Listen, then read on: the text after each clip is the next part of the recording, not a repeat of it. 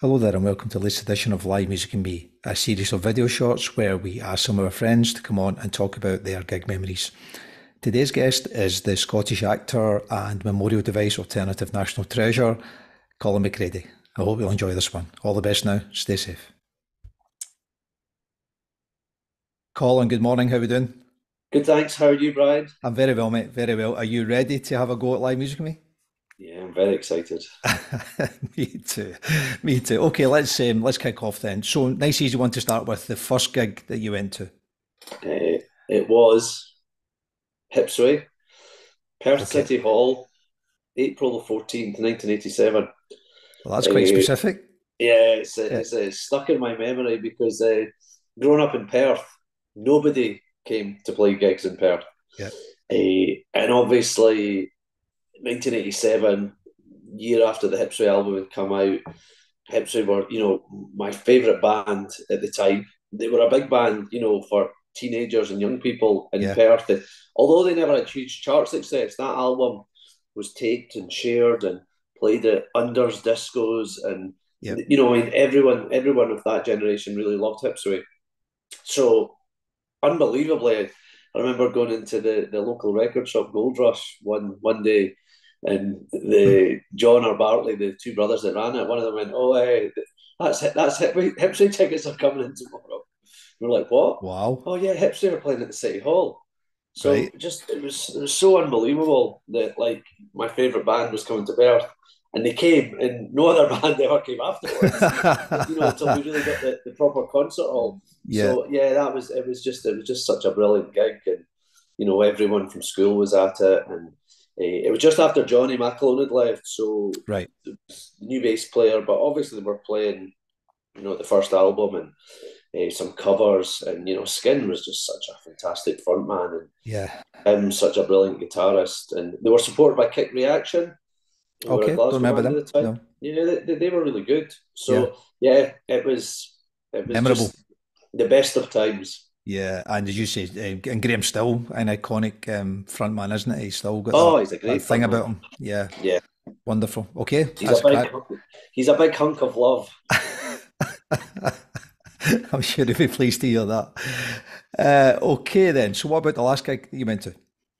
The last gig I was at was on Saturday night back there, which was at the illustrious Barrowland Ballroom, Okay. and it was Hamish Hawk, the Edinburgh songwriter and band of the same name, Yeah. and that was Hamish Hawk's first sellout Barrowland gig, and their biggest gig in their own right. And I think you might have been there as well. I was indeed. How good was it?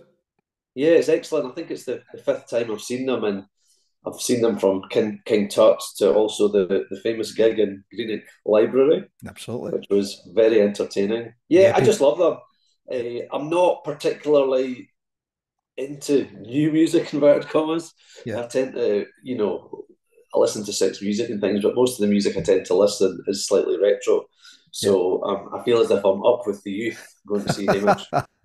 But a lot of his influences are fairly iconic, aren't they? You know, Talking Heads, Smiths, and all that kind of stuff. So, Divine yeah, Comedy, yeah, Commotions, it's, yeah, very kind of world, the lyrics are very literary based, yeah, which reminds me a bit of the Commotions. yeah. That's a really good shout. Yeah, it was a great gig. Magic. Okay. What about the gig that you travelled the furthest to get to? So this is slightly what's the word? I was on my way there anyway. Tenuous. Yeah, slightly tense. I was on my way there anyway to my honeymoon in Reykjavik in Iceland, and Okay. this was 2002. And the week before, a certain American band had played the Barrowlands on the back of their first album, which was The Strokes, and Is This It? Right. And it was the week we were getting married, so I never managed to get tickets or to go. It just wasn't on our horizon. So we got an Icelandair flight from Glasgow and opened up the in-flight magazine and what's on in Reykjavik. And that night, the Strokes were playing in Reykjavik. Right. And I looked up the venue, and it was a place called Gatura Song. And then I looked in my guidebook, and it was a kind of King Tut sort of place. Right. So I said to my wife Simone, I said, right, we're in Reykjavik. We don't know anyone. we're just gonna like chance it, blag it, say we're just absolutely just chance it, and do everything to. And I said, if we don't get in, no one knows us, so it's fine. We'll not be Yeah. embarrassing. Yeah. So we get to the hotel, and we're checking in, and I say to the girl behind the reception, "Oh, there's a band playing tonight. Do you know how we would get tickets?" And she said, "Oh, is it the Strokes?" And I went, "Yeah, yes, it is." She went, "We have the Strokes at the bar." So we went to the hotel bar, and the Strokes are sitting there. Ah, magic. So she said, luckily the venue has changed and they are playing in our sister hotel's ballroom. Would you like tickets?" And I'm like, "Yes, let me phone." So she phoned and, she went, "Oh, they are £30." And I thought she meant £30 each, but I think they were 30 for two. Right. So she got us tickets, and we sort of walked past the Strokes, kind of, smiling, go up, went away for food, came back, and we're having a drink at the bar, and then come back in after the sound check. And there was a Man United game on, and Julian Casablancas comes and goes, "Hey, what's the score, man?" Right. Well, 2-0, 2-0. How was your gig in Glasgow? "Oh, man, we love the Glasgow." Yeah. He said, "You coming to the gig tonight?" I went, "Yes, it's our honeymoon." He went, oh man, let me get you on the guest list. I went, "Oh, we've just bought tickets." He went, I don't know anyone in Reykjavik. Yeah. So we went to this gig. I think if I managed to find the tickets, and it was in a Oh, brilliant. hotel block. Upside down, going to turn it around. Go. Oh, sorry. Perfect. That's ideal. Magic. A hotel ballroom. And it was like a Tuesday night in Reykjavik, and it was like very strange. When we went into the venue, everyone stood around the bar. No one went on the dance floor in front of the Right. band. Okay. And there was people, there was like pensioners and people in suits and young people, and it was very formal. And then just before the Strokes came on, people started walking one at a time onto the dance floor to get near the front. Yeah. And they played this fantastic 1 hour gig in a night in a disco in a hotel.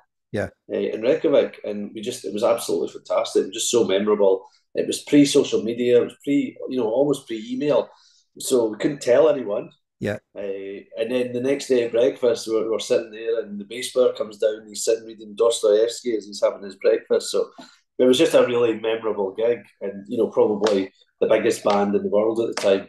Yeah. Playing in a hotel. Yeah, they were biggest and coolest as well. I would argue. Absolutely. Yeah, I think I saw them the tour after that. They played Reading and Leeds the following year, and I think he broke his foot or something. Yeah. Julie Casablancas. And Yeah. he comes on, and they did, quite an active band, weren't they? And he did the whole gig sitting on a chair, which was, I've seen the was a pictures. bit weird. Yeah, but it was We still played great. Braehead Arena, and that was rubbish. Then the barrier collapsed, and Right. I don't think I've ever seen them as good as that first gig.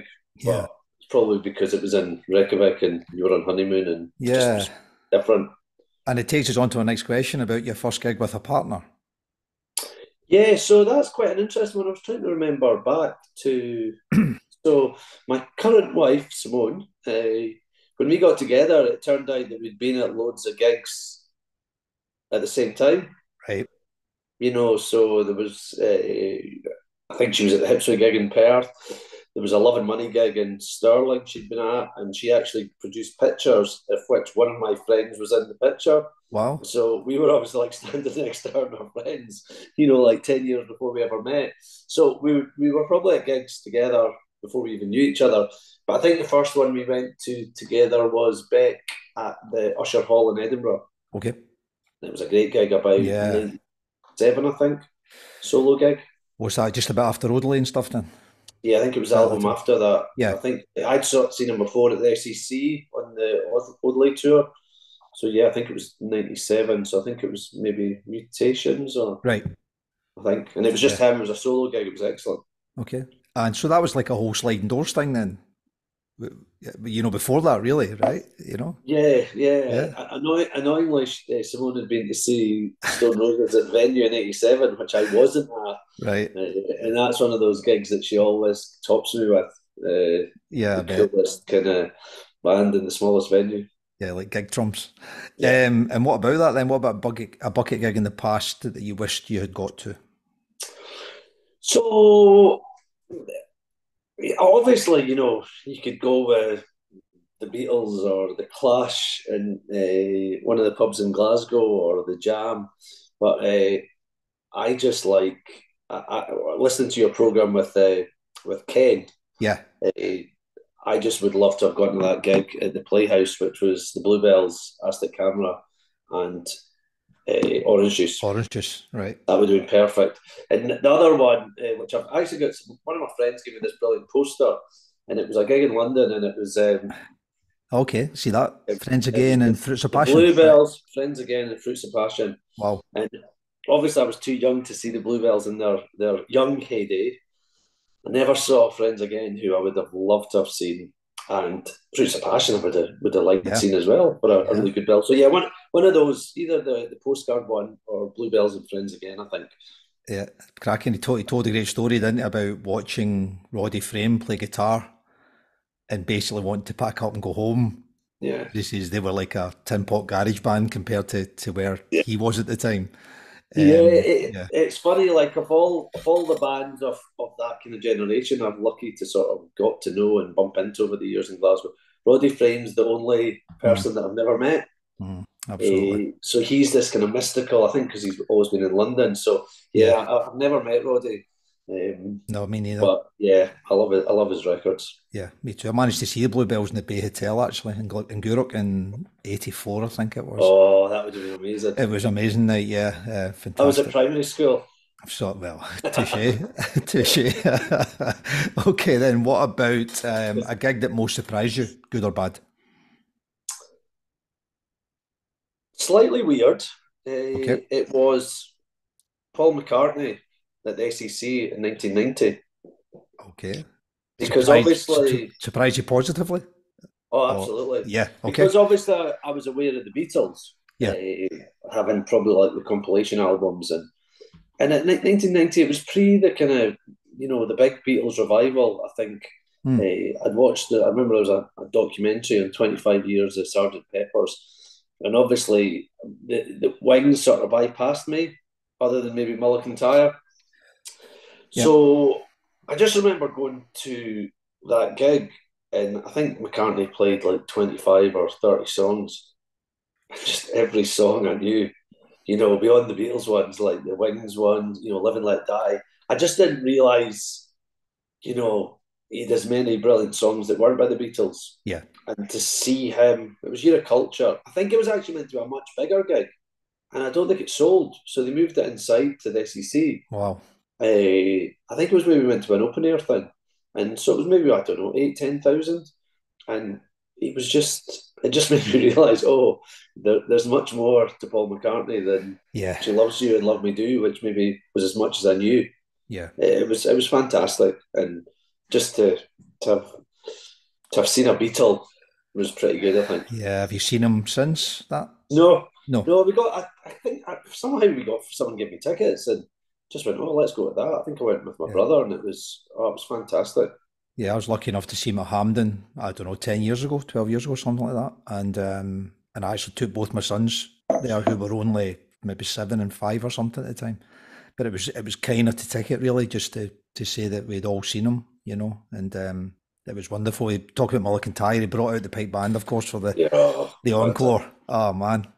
I think he might have done that at the SEC as well. So so I was like 18, so I just basically, I wasn't aware of fully of his genius. And as I say, I think at that point the Beatles were in a slight, not as that's good not as renowned as they've gone on to be.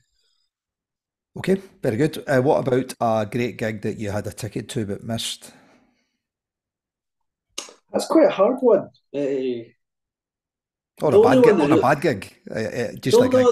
No, the only one that sticks out was I remember buying a ticket to see a band called Manson in Edinburgh, who were quite kind of just after Britpop. They were a wee bit heavier. All right, yeah. I think they were playing the venue. I think you felt as if they were going to be massive. Yeah. I think I'd got tickets for the venue, and I was doing a play in Edinburgh at the time. And I think it was the week before the play was open. It was a Sunday night, and I was just absolutely shitting myself about my lines and everything. And I just thought, no, I can't go out. I can't. I need to stay in and just not focus and not drink. And I didn't go. And I remember kicking myself thinking, this band Manson are going to go on and be like huge. They're going to be like an Oasis or something. But but they they weren't. didn't. So yeah, so that's the one I can specifically remember having the tickets Right. and not going. I tend to like always go if I get tickets. I think. Yeah, me too. But there is the odd stories. There's some really nice stories on some of the other ones, as you can imagine. Yeah. No, me too. What about a gig that made you miss the last bus or train home? So this this is a story that I really like. It was 19 February 1989, and it was the week that "I Don't Want a Lover" by Texas had just come out, Yeah, and I was, so they'd obviously just had a single at that point, and there'd been so much hype about them. Obviously, made up of members from Hipsway, Love and Money.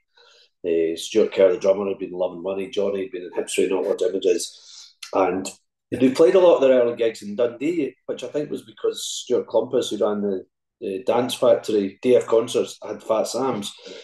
So you would always read about them in the Courier pop yeah, page. yeah. When I Remember was that? at school, the Courier pop page was actually pretty good. It was, And, and Deacon Blue it as well. yeah, and I couldn't go to any of the gigs they were playing because they were always over 18s. So they announced, and they'd supported Texas support Love and Money at the Barrowlands just before, but I couldn't go to that gig. I'd seen them the night Love and Money the night before in Edinburgh, and Texas hadn't played, so I was really annoyed that my friends had seen them at the Barrowlands. Yeah, So we got tickets. I think they were playing Art School, the venue, and Fat Sam's in Dundee. So we got tickets for the venue because that was the only one under 18s were allowed to. And we saw them there on the Friday night. They were fantastic, absolutely brilliant, so cool. You could just tell they were going places. Brilliant guitar and Hammond organ, and just great songs. And obviously, yeah, Charlene was so cool with a black and white Telecaster. yep. So the Sunday night we had tickets to go and see Martin Stevenson play at Mm-hmm. Dundee Rep. So Yep. that night, Texas were on at like 10:30 at Fat Sam's. It was the Sunday night. They always had bands. And during the gig, Martin Stevenson said, "Oh, I'm going to see this band Texas afterwards at Fat Sam's." And me and my two friends are like, our favourite band, they're playing. And Martin, we could speak to Martin Stevenson. We're just like, oh, what we can, we had to get the train back to Perth. And it was a Sunday night. So the last train would have been about 10:15. Yep. So the Martin Stevenson concert finished, and we phoned my friend's brother and was on the payphone and was like, "Could you come and pick us up in Dundee at 1 o'clock in the morning?" And he agreed. Oh wow. So we go round to Fat Sam's, get in the queue, really big queue, get Yeah. to the front, and the guy's like, "All right, boys, you got ID?" And we're like, "No." He went, "Get to," and we're like, "Oh no, but we're 18." He went, "You're not getting in." I went, "But we've come all the way from Perth, and we saw Yeah. that they're our favourite band, and we saw them on Friday night, and we love them." And the guy's like, "You're not getting in." So he made us wait, and was letting everyone in. And we were plainly under 18. And Yeah. then he just looked at us and went, "And you go, boys." And he Oh. let us in. He let us in. Oh. And we chatted to Martin Stevenson, and that was the night that "I Don't Want a Lover" charted. It went into the top 40. So the band were kind of buzzing. Yeah. And we got talking to Eddie, the keyboard player, and Ali, the guitarist. And Ali gave me a glass slide. Off the slide. Yeah. Yeah, he gave me this glass slide, which about 3 weeks later got dropped and smashed. Oh. So we saw this fantastic gig, second time in a week. Got out at 1 o'clock, and we were at school at 8:30 the next day. So your lift turned up. Yeah, luckily. That's a friend, isn't it? Yeah. Excellent. Fantastic. I might have been at that gig, Fat Sam's. Yeah, so yeah, Might have been February 89, I think. 89 or something. Yeah, 89. yeah. I was living in, I certainly saw them there, so I don't know if it's the same gig or Yeah, not. Fat Sam's was brilliant. Every Sunday Yeah. night there would be a different It band. was, yeah. I, re- We would go through a lot from Perth, and it was fantastic. I remember a lot of underage kids hanging about outside trying to get in. So, Yeah, me. okay. What about the best support act that you've ever seen? That's a hard one.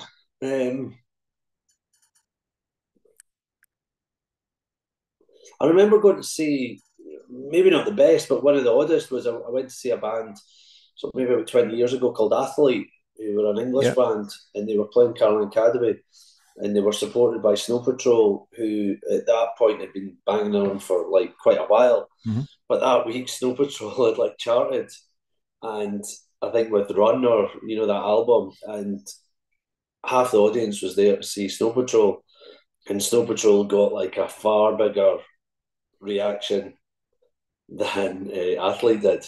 Yeah. And about half the audience left when Athlete came on.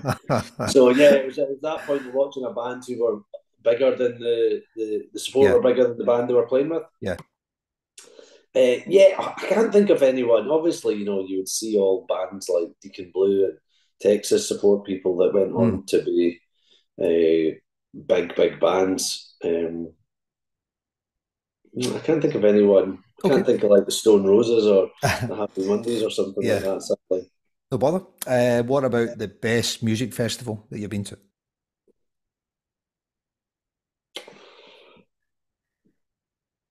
That's a good one as well. I'm not a big festival person. Yep. Obviously, went to the original Tea in the Park in Hamilton, and Yep. then I went a couple of times to Bellado. I'm not really a fan. I'd rather see all the bands play Yeah. in smaller venues than go and have horrible toilets and queue up and drink crap. I like tennis lager, but kind of not very good tennis lager. Eh, it's Yeah. probably more like I don't mind an open air gig, but I'm not. Festivals aren't for me. I wouldn't. I don't think I would ever do camping. No, no, me No, too. No, me no. I, too. I quite like going up. I quite like going up to Rewind and school nights like Perth Yeah. and seeing Yeah. the Bluebells or Nick Hayward. Or I always find that I've been to quite a few. The Bluebells I've played a few times. I've gone up, and the beauty of knowing the legend that is Bobby Bluebell is he's really good at getting you to meet people. So you get to meet folk like Nick Hayward. And Legend. and you get to see what these guys look like from 30, 40 years ago. And Nick Hayward looks better than he did then. So yeah, no, I'm not. Yeah. Nah, I wouldn't. Obviously, this, the big one in Barcelona looks really good. With the Yeah. bands that are Erikasim. yeah, Yeah. the bands that are playing, and I look at that and go, that would be quite good. But then I go, nah, Yeah. I'm just not a festival sort of guy. That's okay. Not me neither. What about a bucket gig that you're still hoping to go to? Someone you've not saw that you would like to see?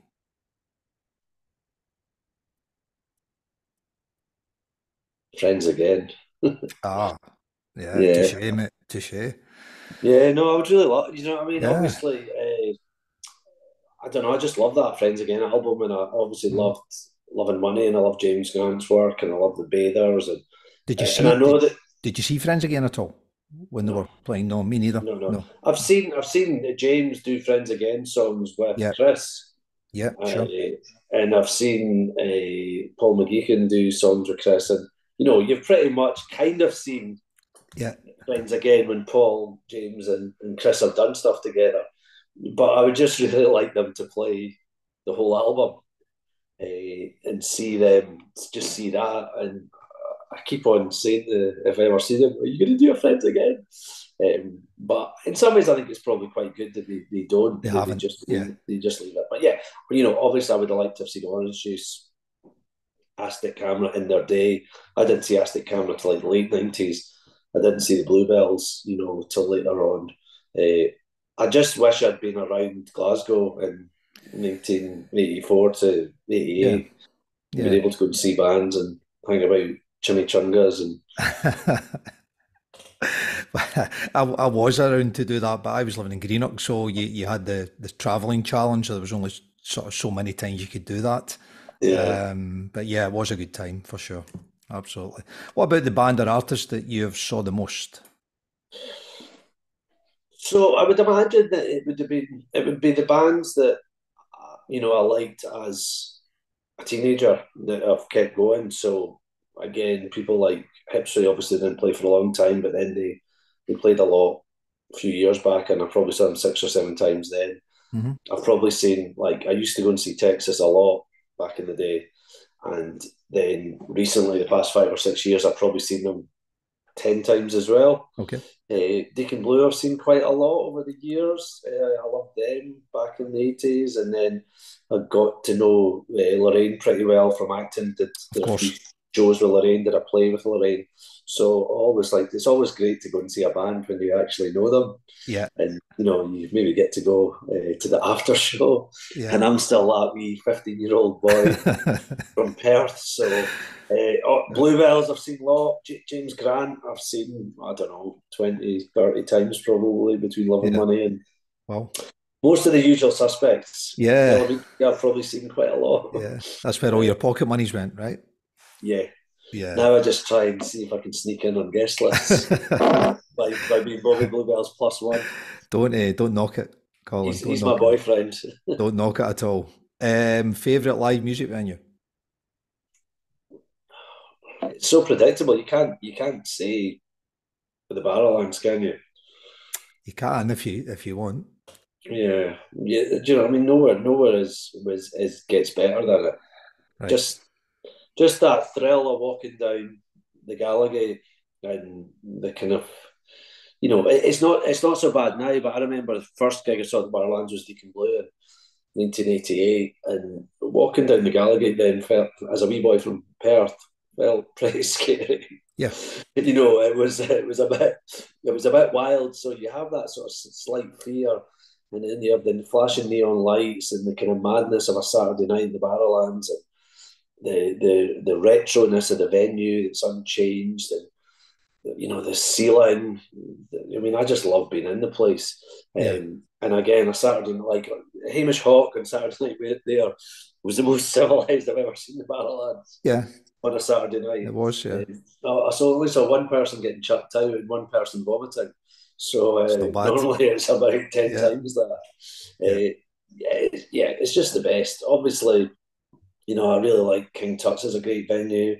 St. Luke's is a great venue. We're kind of spoiled in Glasgow. Yeah, we are. Yeah. We've got such great places. And, Anywhere outside the city that you've particularly enjoyed going to? I used to like Fat Sam's. Fat Sams Fat Dundee. Sams Dundee, Yeah. it was nothing. It was a disco. But at that period in the 80s, late 80s, when I would go through on a Sunday night and you could see, every Sunday there was a different up and coming band. And if you'd have gone back, maybe you were there, but I can remember like my friend's brother saying, "Oh, you would see Prefab Sprout one week, the next week you would see the Smiths, then you would see the Fall, and like every band played there from maybe 83 to about 91. Saw some terrible bands there as well. Yeah, me too. Yeah. Yeah, but you just never, Bonkers. and it was £4 or something to get in, so Yeah. it was No. fantastic. Good venue. You're right. Okay, a couple to finish then. Your best ever gig.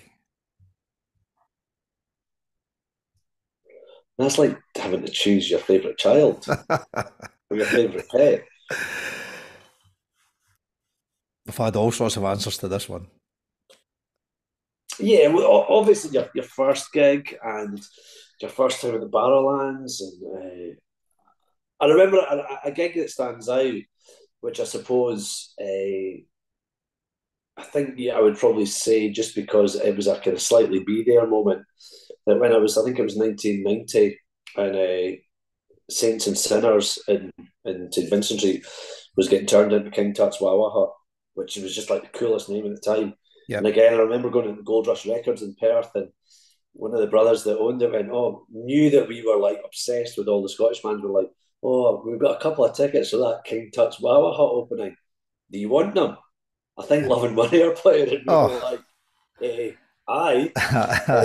So we got 2 tickets to go to the opening night of King Tut's. Wow. And it was literally an A to Z of like Glasgow music talent. And Love and Money played. I think the Big Dish played as well, or maybe Okay. Stephen Lindsay. Stephen Lindsay. And free bar. I remember drinking Mickey's big mouth lager. And we were standing in the bar area before going upstairs. And of course, I'd never been there. You didn't know what it was. Yeah. And in comes Ali from Texas. And of course, we were like, "Oh my God, it's Ali. It's Ali from Texas." And on his arm, which was the most surreal thing ever, he was with Maria McKee. Oh. So Ali was Lone going Ranger. out with Maria McKee. Yeah. And of course, Maria McKee, Lone Justice fame, she'd written for Fergal Sharkey. She was this cool California. 6 months later, she was #1 with Show Me Heaven. And Ali introduced her and he just went, oh, this is my girlfriend Maria. And us three wee guys from Perth are like, John nearly hit the ground.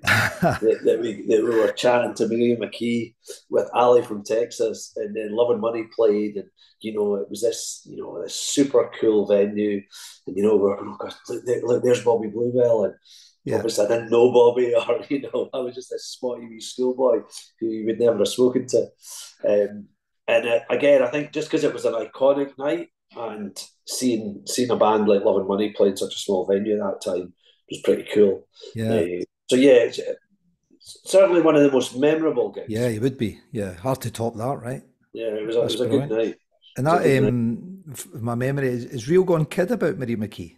Yes, Yeah, that's right. yeah. So Deacon Blue supported Own Justice at the QM. Right. I think in about '86 or '87, and I think that's why Ricky wrote that about Maria McKee. And It was obviously, she wrote A Good Heart that Fergal Sharkey covered, right. and then he wrote You Little Thief about her. I think Oh, I didn't know that. was his next hit. Yeah, it was. Yeah, yeah, So yeah, yeah. Maria McKee's done a lot of songs She about is her, indeed. She is indeed. which tells you something. It does. And And she did. I've seen her live quite a few times, and she was, I think, sort of the pavilion and maybe the concert hall. She's fantastic, brilliant Yeah, solo albums. yeah, I would, she is. I would love to have seen Lone Justice. No, I didn't see them. No, No, no. She's Deacon pretty. Blue supporting Lone Justice at the QM. That would have been a good one. That's a good sport act, right? One of my saddest activities of life is that I try to remember gigs I was at or when they were or who supported, and the List magazine has all their back archives from Right. like '85 to 2005, and you can go back and look at every single edition of the List, and it tells you. So if you think I went, oh, who did I saw Lloyd Cole play in October 1990, you can go to the list and find the listings, and you can see when they played and who supported them. And sometimes I go off a night, you go down that rabbit hole of looking at the Yeah, list, and you find gigs that you forgot you were even at. yeah. I do that with Setlist FM if I'm It's a checking similar. back on. Yeah, It's very similar to that, but it'll yeah, just as all the listings, or you'll go on and it's the actual magazine's been scanned, so you'll see adverts for gigs that you were at. yeah. So I end up taking screenshots and going messaging my friends, going, "Who did Indian give her support? Was it Danny Wilson or the Big Dish?" And Yeah, then you work out he supported the Big Dish in Edinburgh and Danny Wilson in Dundee. right. You must have a good You know, memory yeah, as well. the Indian givers. You ever remember that? No, Then I don't. No, not at one all. of the great No. stroke worst lost bands in Scottish music. I don't. That's maybe But why yeah, then. if you're ever sad, go on the List archive and you Yeah. can go to like October the 12th, 1988, and you can see that Nick Robertson and Slice were playing Fix in Glasgow, All right. I remember and the Lost Fix. Soul Band were playing the Oyster Bar in St James in Edinburgh. Very Okay. sad. I'm a bit sad like that, so I might take you up on that. Okay then, to finish, one live album that we should all own a copy of. Again, like the festivals, I'm not a fan of the live album. Okay. I think live music should be live. I Okay. think, I like my albums and I like my gigs, and I've never been a great one for. I think I might only even have a handful of live albums. The one, despite that, the one that I'm going to say is there's a CD which was a promo that came out in America, which is The Strokes live in Iceland. Oh no, the gig you were And at. it's the actual gig that we were at on our honeymoon. So I forgot about it, and I've actually got the CD, but Yeah. like most people, I don't even know where my CDs are all in the garage. But I looked it up, and yeah, you can still buy The Strokes live in Iceland, and you can listen to it on. I think someone's put it on YouTube as well. Right. So my favourite live album would be The Strokes in Live the from Reykjavik. Broadway Reykjavik in 2002 because I Did was you there. did you get a credit for that? No, don't think so. They didn't say, and congratulations on your wedding. The happy couple. Yeah. No. All right. That's a lovely way to finish it off. Colin McCredie, that was live music in me. Thank you very much for your time, mate. Thank you.